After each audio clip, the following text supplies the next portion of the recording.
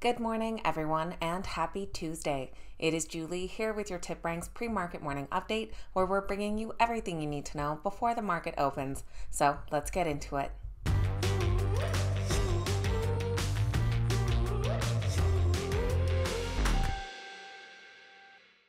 Alright guys, welcome back and thank you all so much for being here. This morning we'll be taking a look at exciting stock market news. We have a handful of big earnings reports to look at, and we'll see which stocks are the morning's biggest gainers and losers. Just a heads up, I know I just got back from vacation last week, but I do have a knee surgery on Thursday, so I'll be taking Thursday and Friday off this week and hope to be back with you on Monday. I should be able to hobble into my office by then, so I apologize, another short week, but we'll be back to normal routine after that. Don't forget to download that TipRanks mobile app so you can access the wisdom of thousands of Wall Street analysts on the go. Links will be in the description down below. Now let's get right into this morning's exciting stock market news.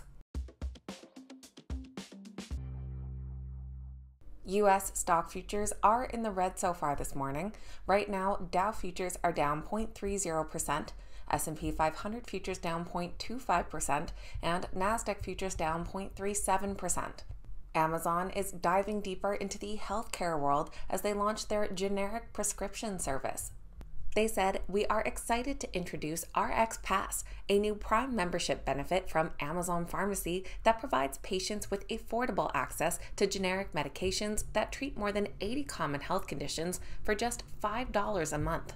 With RX Pass, Prime members can get as many eligible medications as they need for one flat, low fee of $5 and have them conveniently delivered free to their door. Amazon is currently rated a strong buy from the Wall Street analysts with an average upside of 36%.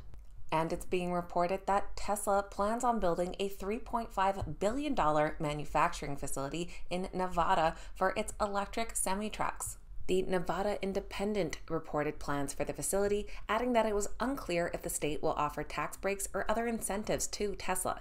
An official announcement is likely to be made today in a ceremony that'll take place at the site of the new plant. Analysts currently rate the Tesla stock a moderate buy with an average upside of 30%. And that's about it for big news so far this morning, so let's move right along to notable earnings reports as we have a bunch. We've had a busy morning already, and soon we'll be hearing from companies like Verizon Communications and Lockheed Martin. The after hours has some big names, the biggest being Microsoft. We'll also hear from Texas Instruments and Intuitive Surgical. Already in the pre-market this morning, we've heard from Johnson & Johnson, who did beat on earnings but miss on revenue. Their fourth quarter earnings per share came in at $2.35, beating estimates by 11 cents per share, and revenue of $23.7 billion did fall over 4% year over year, falling short by $200 million. For their fiscal 2023 guidance, they're expecting earnings per share of $10.45 to $10.65, which is ahead of analyst estimates. Analysts currently rate the stock a moderate buy with an average upside of about 12.5%. We've heard from 3M. They missed on earnings but beat on revenue and announced that they would be cutting 2,500 manufacturing roles. Their earnings of $2.28 per share was 11 cents shy of estimates, and revenue of $8.1 billion came in just $10 million ahead of estimates.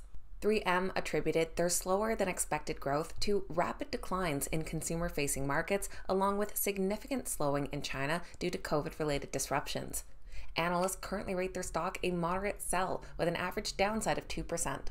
We also heard from General Electric, also coming in with mixed results, beating on earnings and missing on revenue. Their revenue of $21.8 billion was up 7% year over year, but $310 million shy of estimates, and their Q4 earnings per share came in at $1.24, which was 8 cents ahead of estimates. The company saw their profits rise as they said demand for jet engines and power equipment rose. Analysts currently rate the GE stock a strong buy with a slight upside of 2%. And last but not least, we have Haliburton also coming in with mixed results. We had no clear beats this morning. They beat on earnings but did miss on revenue. Their earnings per share of 72 cents was 5 cents ahead of estimates, and revenue of $5.58 billion grew 30% year over year, but was just 10 million shy of expectations. The company also lifted their dividend by 33 cents per share. Their stock is currently rated a strong buy with an average upside of 18%. Now let's take a look at which stocks are the morning's biggest gainers and losers. Our biggest gainers this morning are led by High Peak Energy after the company said that they would explore a sale. Trading under the ticker HPK, the stock is currently up about 14%. They're followed by Sasol under SSL up 5.64% and Iveric Bio under ISEE up 3.8%.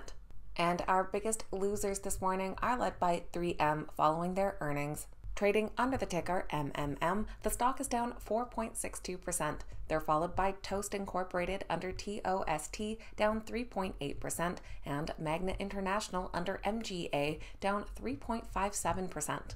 So that is going to be everything for Tuesday's pre-market morning update, getting you up to speed with what you need to know before that opening bell. Don't forget to hit that thumbs up button and say good morning in the comments. I always love hearing from you guys. Thank you so much for watching. Have a great day, and I'll see you back here next time.